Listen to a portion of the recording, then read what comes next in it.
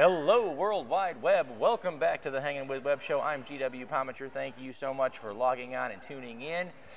We need you to do one more thing. Hit subscribe and smash that little bell so you can be notified every day. We've got a new author, artist, filmmaker, musician, a creative mind of any kind right here on the Hangin' with Web Show. And right now we're at IBF 2019 in Orlando, Florida. We're hanging out with Hangin' with Web Show alumnus and good friend Elizabeth Schechter. We're going to talk a little bit about written in water and writing, and we're going to talk about her journey and our journey, and it's going to be a lot of fun, so stick around, stay here, and hang out with us. Elizabeth, thank you for hanging out with us again. How are you? Good to see you. It has been 4 years. Is it just 4? It feels just like four years since SFSE right here in Orlando. Yes. Right? You know what's amazing is that, and we will do this on camera because I want to thank you because we interviewed you at SFSE. And after the interview, you and I were talking, and you said, is your show going to be at these different places? And at that time, when you said that, I didn't have a show. I had a camera phone and a microphone. Yeah. And we went home, and that question simmered in my mind for a couple of days. And a couple of days later, I looked at the girls and I said, we have a show. And 2 weeks later, I was at Necronomicon in Tampa. Oh, awesome. Doing interviews. Awesome. And so that all came from that conversation between you and I. Me actually going home and saying, you know what, we can do this and make it something. And now welcome to the set. This is awesome. I am so happy to hear it's all my fault. It is all your fault. It is. Thank you so much. Thank you so much for inspiring us to inspire other people, because that's what we want to do.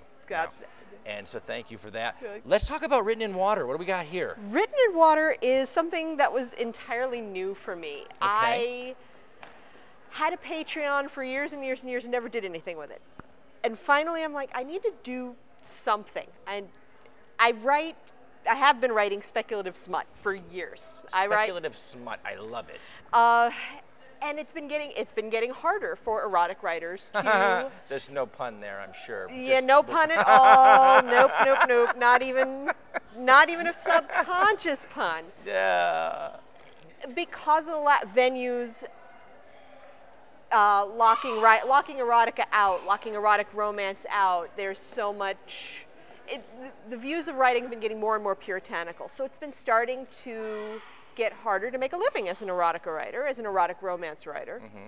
So I decided to try something a little different. This is a new adult fantasy. Okay. And what's making this fun is that it's been written entirely in real time on my Patreon. Really? Everything started from the ground up on Patreon last year at IBF. Wow. All of the world building, all of the character creation, all of the world creation, everything. So your patrons get to see as you sit down and just One chapter goes up a week, every week. There's minimal editing, so they actually see the entire process. Raw process. The raw process right from the writer brain. And then when I get to a point where, okay, we've got a book here, then the book comes out, but the serial is still going on. I am most of the way through book 2. Wow. On the Patreon. And book 2, there's actually a card in here, or there should be. Book 2, Forged in Fire, will be out in October, probably for Necronomicon. That's fantastic. And there's 4 books planned in the series. And it's been an interesting writing experiment.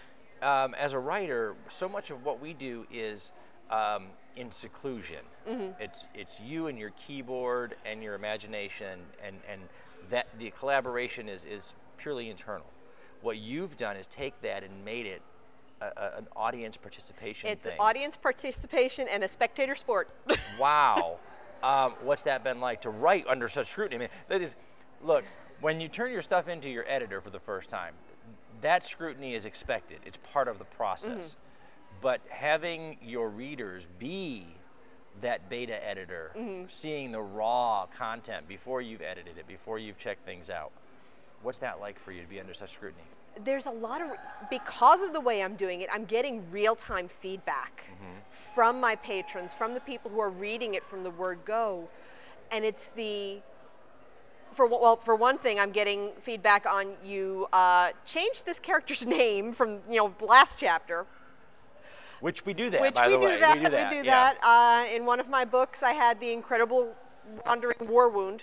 It changed from left leg to right leg to left leg to right leg, and we fixed that. I want to remind everybody out there, readers today are far more sophisticated than they've probably ever been, especially when they're paying attention to continuity things and things like that. I want to remind people that we didn't invent the mistakes that we make, that they've been being made a long time. In true story, Arthur Conan Doyle's John Watson, Dr. John Watson, his name wasn't always John Watson. It was James. It was James and John, and he kept making mistakes trying to figure out what he had done. Well, the phrase "the incredible wandering war wound" actually originated talking from Watson, because it was leg, arm, shoulder, what? That's right, yeah. And then in the modern television adaptation, they finally just went with PTSD and called it a day, because then you can have anything, psychosomatically. And I think it was the shoulder war wound that invalided him, and the hip was, and the limp was psychosomatic. Was psychosomatic, that's right, which is a play on Arthur Conan Doyle's inability to remember how he wounded his primary supporting character, and sometimes what his name was. And Mrs. Hudson was not always Mrs. Hudson. She was. There was another landlady. I can't think of her name. I remember watching in the show, Mrs. Hudson comes in and she actually refers to the neighbor lady and says, "Mrs. So and so had." Yes. And when Mrs. Turner had married ones a next door, a married couple, ones. And so. Which was another nod to Arthur Conan Doyle's inability to remember his character's name. There's so many Easter eggs in the Sherlock Holmes, in the modern Sherlock Holmes, including that on Sherlock Holmes's bookshelf is a book that's introduced in Doctor Who as having been written by Sarah Jane Smith's aunt. Wow. Didn't know that, and that's a Stephen Moffat reference, because Stephen and Mark Gatiss were showrunners, and Stephen was doing Doctor Who at the time. So. Right, so it's you could think that this is just the BBC prop guys going, oh look, we need books, or Sherlock happens in the Doctor Who universe. That's kind of nice. I like that one. I like that one too, that's kind of fun. That's what's fun about having Elizabeth on the show. We can talk books, we can talk geekery, just anything. And it's cool. I'm a multifaceted fan. That's awesome. So Forged in Fire is the next one, and you're working on this. This is almost done. It is. I have a draft. I actually have the draft with me. I'm working on edits when I have a free minute. Awesome. And then how many is this going to be? It's going to be 4 books. 4 total. Okay. Yes. The elementals, I take it. They're elemental. It is elemental, and I'm having the wonderful challenge of figuring out how not to make it sound like Avatar: The Last Airbender, because we have 4 elemental-based tribes. But the elemental books harken back about 1,500 years, by the way. Okay. We've been talking about the 4 primary. There were 5 primary elements. There were the 4 physical elements, and then the ether, which is the ethereal element. Hence the word ether. Never mind. It's YouTube. They'll figure it out. They can Google it. All right, so now you're writing these in real time. You're getting feedback from readers in real time. That has an impact on you as a writer, because you're getting this feedback in real time. You get to see your mistakes. Yes. Probably, because the internet is so kind. My patrons have been wonderful with that. Thank you, patrons, because sometimes they're not. Sometimes they're like, what are you doing? Have you lost your mind today? And no, my patrons have been very supportive. They've been really, really wonderful in terms of catching me when I make a continuity error, and just the general feedback has been fantastic. Awesome. That is awesome. How many books is this for you now? I mean, you've got, like you said, you've been writing. I've been writing speculative smut. I love that term, but I'm going to use that a lot now. That came out of this past Oasis.